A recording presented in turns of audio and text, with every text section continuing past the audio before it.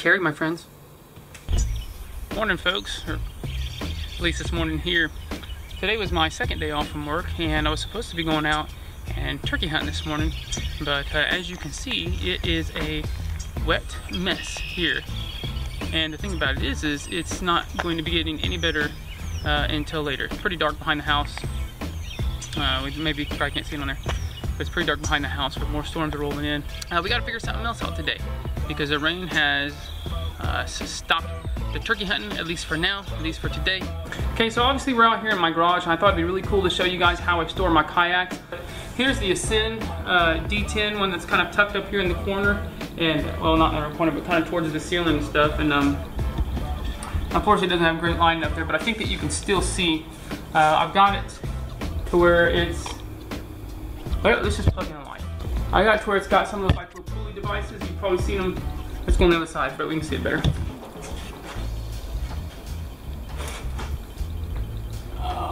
You've probably seen these dudes like all over Amazon and things of that nature, but they're just, I think I bought like, well, you can't really see the end one. I think I bought these two for like 20 some bucks on Amazon and stuff, but anyways, it's pretty neat because I think it holds up to like 100 and some pounds, but it allows me to put my kayaks up to the ceiling. Of course, over here to the left of it, we have my wife's Ascend D10 also put up there, same way.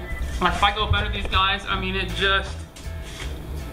just does clear me. Now it's not easy feeling because this guy pops down, which is not going to, but if it didn't end up popping down or something like that, you can take about 50 pounds, 55 pounds on your head. I don't think a lot of people know this about me, but in part of my growth to getting more outdoorsy and not becoming such a city boy, we have built ourselves right out here on our 1 acre land 2 chicken coops, and I think we have like 20 chickens. A lot of them are bantams, some of them are ones I don't even know what you'd call them. I don't know, there's so many different names. I didn't realize there were so many species of chickens, but anyway, so we got our nice chicken coops back here. We got some of these ugly dudes down here. Look at that little guy, we call him Cotton Ball. Obvious reasons. Big ones be picking on him. So we got several roosters. I know we're gonna have to get rid of a few. There's a couple right there, those gray ones. And some of these guys are funny looking. Can't find the ones with the mohawks right now, but we've had them for several weeks. And no, they're not laying eggs yet, but they will be soon. I think we're gonna raise like these little guys, these short ones that you see called bantams. I think we're gonna raise them, turn around, sell them. These bigger ones right here, that they're older ones, those are gonna be our egg layers and provide us with a little bit of food. So I know these guys are waiting to be fed.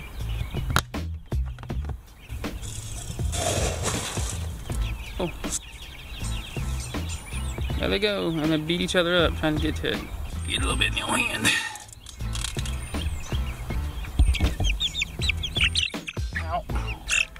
This sucker's a peck hard, boy. They're probably gonna eat a lot.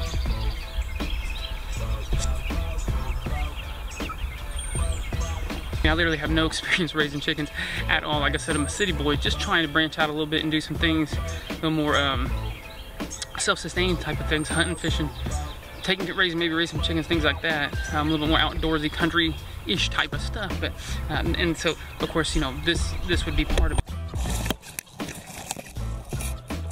Some eggs, dudes. Check that out. Enough about chicken coops. So I know I got a couple people on my subscription, or that subscribe to me, that raise some chickens and things of that nature. So I did want to kind of share that thing that we have in common. But all right, guys. So now it's about time for me to run to Walmart. It seems like we do that about every other day. And I need a new barbecue grill. Because the last one, the burner part actually fell through halfway through. It had been rusted out and stuff, so I assumed that it's about time for me to go ahead and pick up another one. But anyway, so we're gonna get to Walmart and go look at some, see if we can get a new barbecue grill, and then maybe pick up a few little hand tools for it, because mine are janky and old and not worthy to be used anymore, especially not with a new grill. Now, albeit the grill I'm gonna get is the real small, like $80-some at Walmart. It's like this cheapest propane grill you can get, because I don't need like side burner stuff. It's not important to me, so I just want a regular grill. I can take my burgers outside, my chicken outside, cook it up, and call it good. So we're gonna head that way.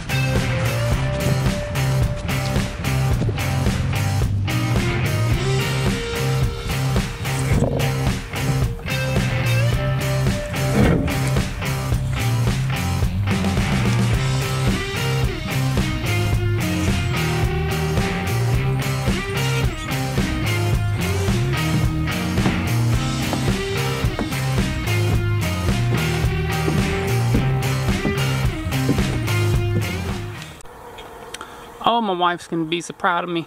Got the barbecue grill finished, and check this out.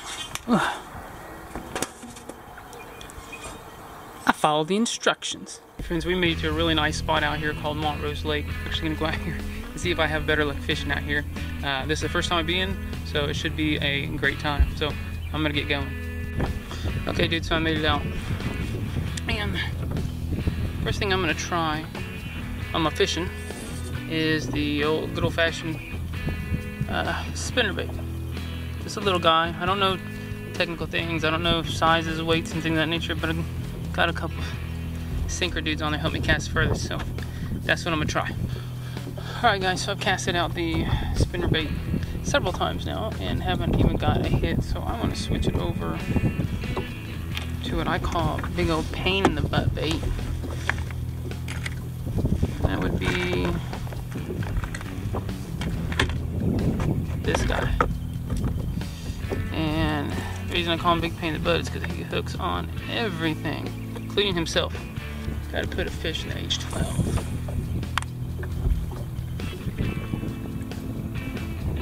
He's already got his hook on his own line. Well, so far no luck. He even switched to just like a really common, just a plain old jig. Not getting anything to bite, getting hung up a couple times, but I'm gonna try to go. I've been hearing stuff splash on the top, go around on the edge and stuff. So I'm gonna try this guy. Must be a little frog or something, and he's like a top water guy. So we'll see how that works out. But now I have a popper, I think they call them. I work on the top. I mean, I've been seeing the fish. They're right up against the bank, and it's flop, flop, flop, flop, flop. And there you'll see them come out, and I mean, but they're like right on land and stuff. I can't really tell how big they are and stuff, but this is kind of one of my last ditch efforts. I've been getting hung up so much and almost lost a couple lures. Thankfully I'm in a kayak and I can run over and get it out of there, but so I thought maybe I'd put something on top of the water where we wouldn't get so hung up, so we'll see how that goes.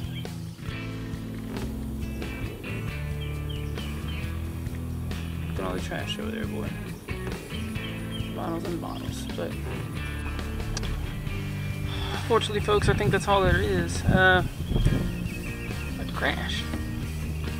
It's about to crash. I think that, you know, I don't know if it's my technique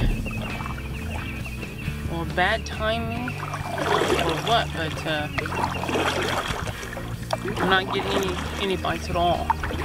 And, you know, I've thrown several times out, and several places I thought would work along where trees have fallen in, or you know, anywhere that would show a little bit of cover, especially during the spawning season.